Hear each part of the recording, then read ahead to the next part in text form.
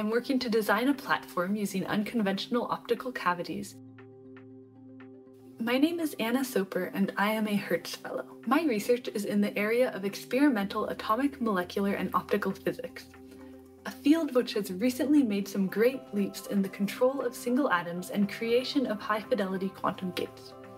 However, an outstanding issue is that the quantum information, which for these systems is encoded in the photons of light emitted by atoms, cannot be collected efficiently. In my research, I'm working to design a platform using unconventional optical cavities that resolves this issue and will allow us to pursue new regimes in quantum networking, active quantum error correction, and quantum simulation.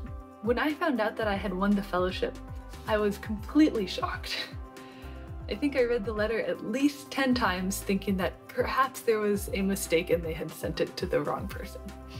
I think the part of the Hertz Fellowship that I am most excited for is being a part of the Hertz community and having the opportunity to learn and gain inspiration from all of the other amazing fellows.